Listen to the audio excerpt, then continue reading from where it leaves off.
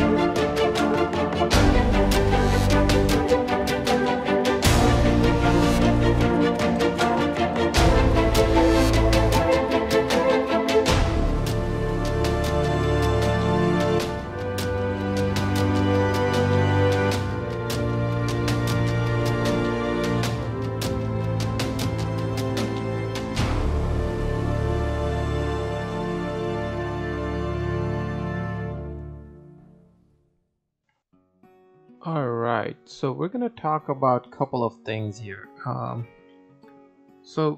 Overall, the whole unit is super slick in my opinion. The design of it I'm absolutely in love with. They have few buttons in the front, full color LED display. All the buttons have been changed out from the previous VX series that we have seen before. As you may realize, all the previous buttons used to be white and they had a full just a LED on in the back with a black text.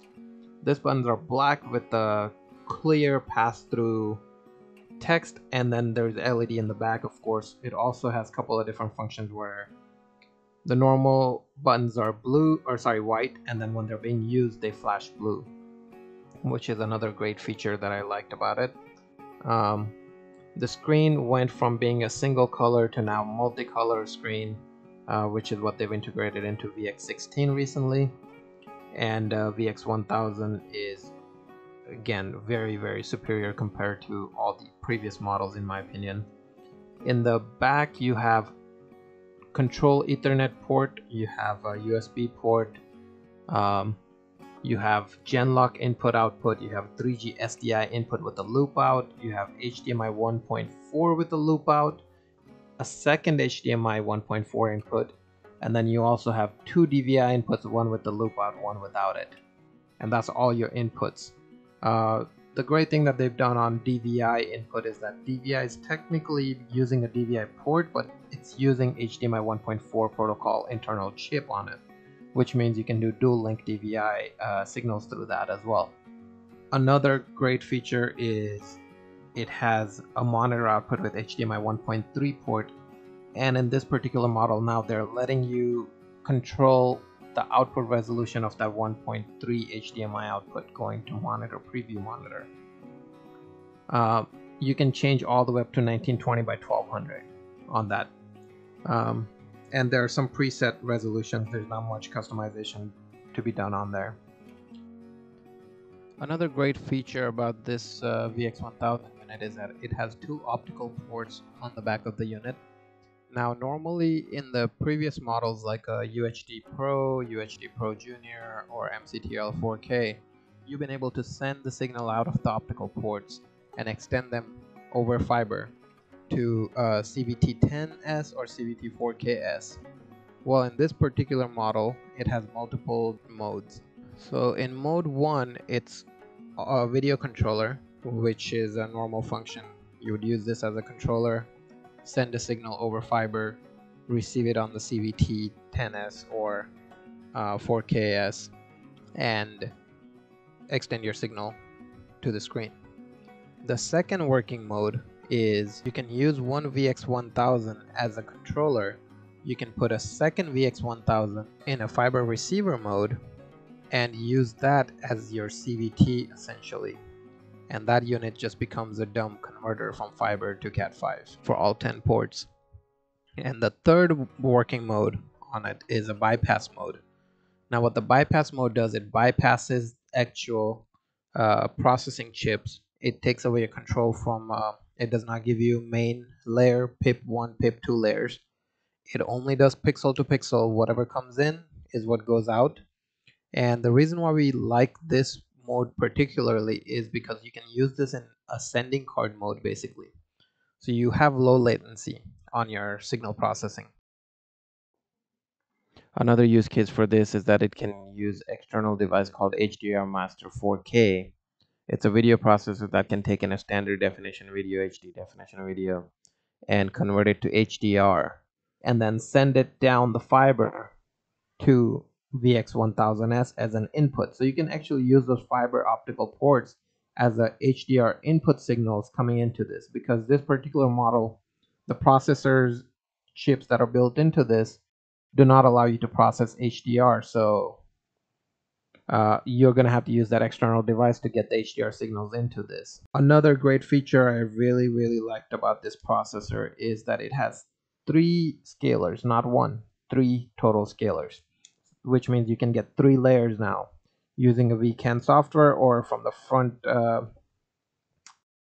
the front screen you should be able to control a main and 2 pips, which are 3 different windows of the content going to your LED screen. So if you have, I don't know, if you're trying to do background with the HDMI source with the SDI, you're trying to do a pip on pip off type of thing, you have now total 3 scalars. It does auto scale as it did before, and all the customization, cropping, all that good stuff is still in there. Let's see, other than that, everything else seems pretty normal with this processor. You have one single lockable OSHA port in the back for the power, with the power switch right above it. You have 10 Ethernet outputs, which are just 6.5 million pixels of processing power there. That's all we have today for VX1000, guys. Thank you for tuning in into our Red Dot Logics YouTube channel. My name is Ritesh Patel.